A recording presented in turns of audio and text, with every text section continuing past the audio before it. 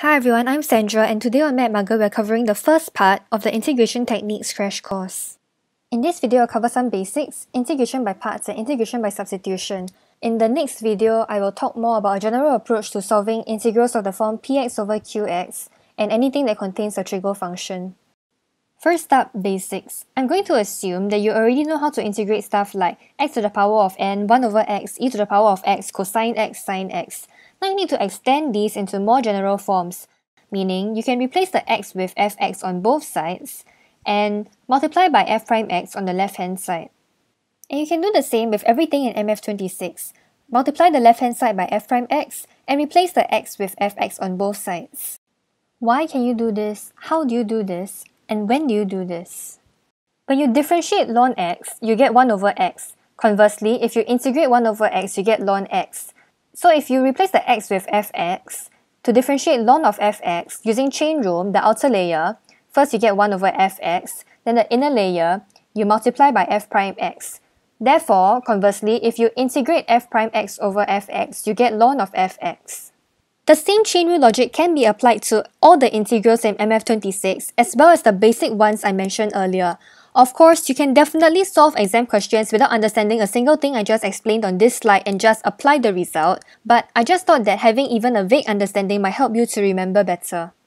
It's more important to know how to apply these results. I'll start by comparing it to a simple example.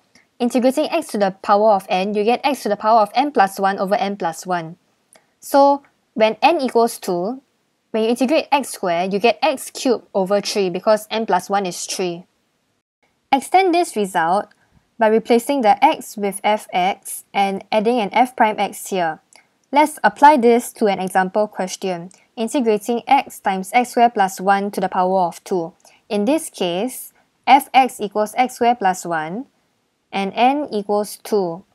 So when you differentiate fx, you get f prime x equals 2x. And since n equals 2, n plus 1 equals 3. Since you want the equation to be in the form f prime x times fx to the power of n, you need to pull out the f prime x like this. And then, after that, you can just apply the result already. So half times fx to the power of n plus 1 over n plus 1. And simplifying, you get the answer. A common rookie mistake is to think, okay, fx equals x squared plus 1 squared. Then when you try and find f prime x, it's going to be a huge mess and you'll be really confused, which is wrong.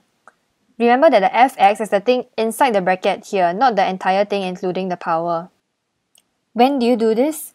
If you have an expression containing two polynomials where the difference in their powers is 1, for example, here's an x squared with an x cubed, here's an x with an x squared, you can pull out an fx and f prime x somewhere because differentiating a polynomial reduces its power by 1. For the first expression, taking fx equals x cubed plus 3x, that makes f prime x equals 3x squared plus 3. So you can see that this expression is in the form f prime x over fx. For the second one, if you take fx equals x squared minus 4, that makes f prime x equals 2x. So this expression is in the form f prime x times fx to the power of n, where n equals negative half. Take note that the n can be negative. Also, fx and f prime x may not always be the same type of function. For this question, fx equals to ln x and f prime x equals to 1 over x. So, the expression is in the form f prime x e to the power of fx. I'll talk more about the different possible variations in the next video when I'm discussing trigo functions and expressions of the form px over qx. Now let's talk about integration by parts. In integration by parts, knowing how to use this formula is just the first step. What really takes a bit more work is figuring out which is the u and which is the dv dx. I'll still start by explaining how to use the formula, but if you're already familiar with that, you can skip to the next section where I try to explain some of the thinking behind the choice of u and dv dx. You need to drill this into your head. Now let's look at how to apply this formula to a simple example, integrating x e to the power of x. You choose a u and dv dx from the expression, then work out the du dx and the v. I'm choosing u equals x and dv dx equals e to the x. So du dx equals 1 and v equals e to the x. On a side note, even though you don't actually need to write out this working on the side, I personally prefer to write down the full thought process every time to avoid making careless mistakes. Some people feel smarter when they skip steps and produce the final answer in fewer steps of working, but I don't advocate for that because you might lose method marks or make careless mistakes. Back to the question, we have u v minus v du dx, which is 1, so I won't write it in. And you can then integrate this directly to produce the final answer in the next line. For questions where you still can't integrate this directly, just apply integration by parts again and again until you can. So, how do you choose the u and dv dx? And for that matter, when do you use integration by parts? Generally, you choose whatever is easier to integrate as the dv dx and whatever is harder to integrate as u. If there's a ln or inverse trigo function somewhere, it's probably going to be your first choice of u because you can't integrate it directly. So for this, you would choose u equals sine inverse x and dv dx equals x squared. For this, you would choose u equals ln x and dv dx equals x. In fact, even if you have an inverse trigo or ln function on its own, you can use integration by parts with dv dx equals 1. So to integrate cosine inverse x, you will use u equals cosine inverse x and dv dx equals 1. And to integrate ln x, you will use u equals ln x and dv dx equals 1. If there's no ln or inverse trigo function anywhere, your second choice would probably be x to the power of n. To get a sense of why, I'll run through an example integrating x squared sine x. So if I choose u equals x squared, du dx equals 2x and dv dx equals sine x, v equals negative cosine x. So uv minus v du dx. Notice that previously it was x to the power of 2, now you have an x to the power of 1 here. Then we continue again, choosing u equals 2x, du dx equals 2, and dv dx equals cosine x, v equals sine x. So apply integration by parts again, you now have uv minus v du dx, and again, the power has reduced by 1. Because every time you differentiate x to the power of n, the power goes up by 1, that's why it went from x squared to 2x and now to a constant 2. Whereas the trigo part just flipped between sine x and cosine x until the x to the power of n was gone and it could be integrated directly to get the final answer.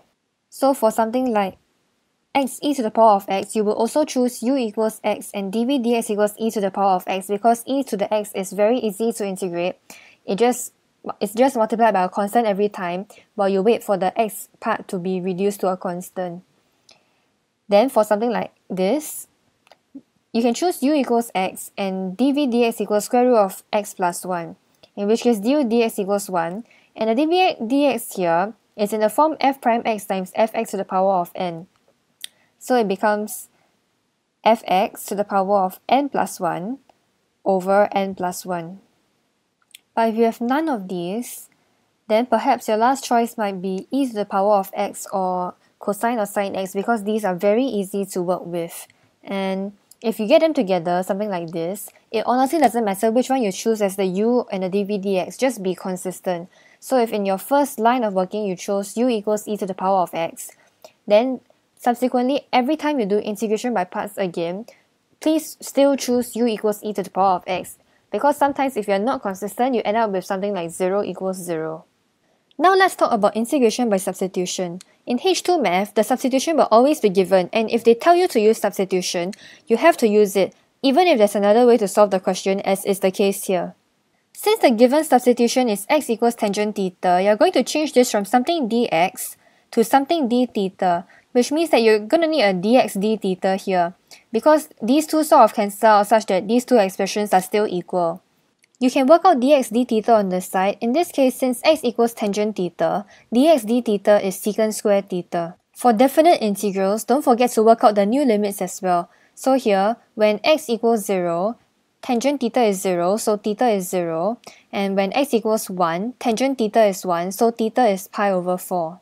And you can just write it here like this. Next, apply the substitution directly. 1 over x squared plus 1 is 1 over tangent squared theta plus 1. Using the trigo identity, tangent squared theta plus 1 is secant squared theta. Sub in the value of dx d theta.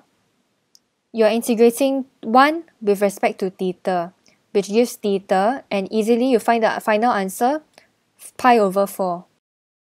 In this video, we've covered basic integrals and variations, integration by parts, and integration by substitution.